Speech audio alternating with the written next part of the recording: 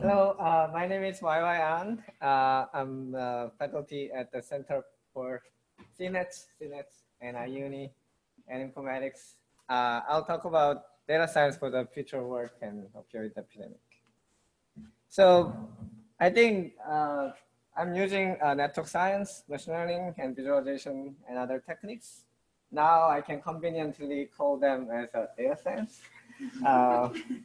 To various problems. And these days, I'm really interested in these two problems. The first one is future work. And thanks, Kati, for having the introduction. For a society, it's really important to provide enough jobs for the people, right? But we have this problem of this wave of automation that may replace a lot of people, a lot of jobs. And it's happening right now. And that means there'll be about 3 million jobs kind of vanishing in the near future. And this may be just tip of the iceberg because automation is not only for the driving, but all kinds of industries. So the question is, what will be the future work and how can we prepare our society or ourselves? And I think we need these three things at least.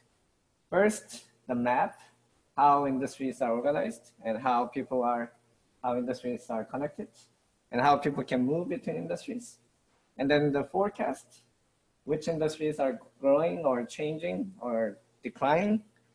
And then the tools we need to go to certain industries. So if you have those, we can kind of retrain people or create better education policy and react to the change. So we teamed up with LinkedIn and we've been analyzing this network of labor flow. So that means how people move between companies and organizations, industries and regions. So if you move between companies, we connect those companies based on that movement. And you can see those maps. For instance, this is Silicon Valley IT companies, and you can clearly see different types of companies organized into clusters.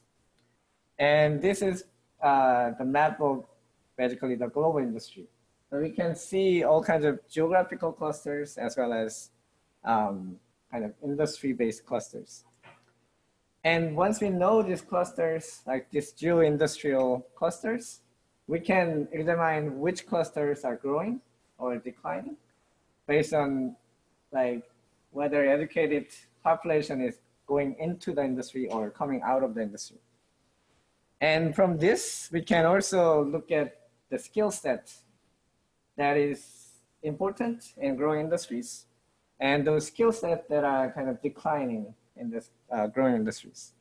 So this is, I think, very beginning of this new perspective of looking at these industries as networks. And we hope to get a better picture of the future work and how can we prepare for it.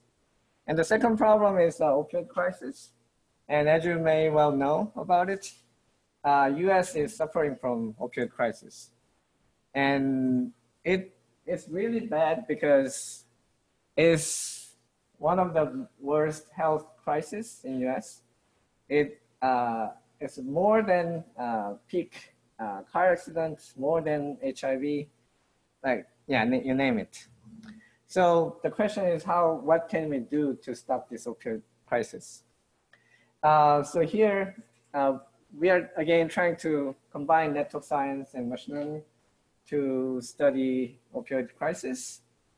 Basically, we have prescription data across 10 years of period. And we want to create the network between patients and doctors connected by opioid prescriptions.